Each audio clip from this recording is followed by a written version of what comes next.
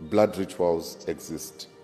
There are people who go there, they don't have any family members to kill, or they have killed already all their family members. Okay, I don't mean to laugh, but okay. Okay. Or they have killed already all of their family members. Okay.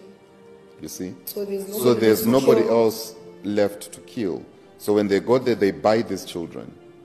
So these are children that are actually kidnapped they're trafficked. Kidnapped, trafficked from different places, and then they go sell them to that place. You see? So when you go there, you just pick a child, you say, I want this, and then they kill the baby. The most important thing is the blood. You see? So you see somebody just blowing up from nowhere, and you don't understand, how did this person make it? There is something that they are stepping on.